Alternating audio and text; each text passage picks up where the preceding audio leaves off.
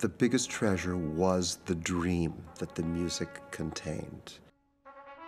To be able to see it and understand it, to wrestle it down from the dream world into the real world, but still have it feel like a dream.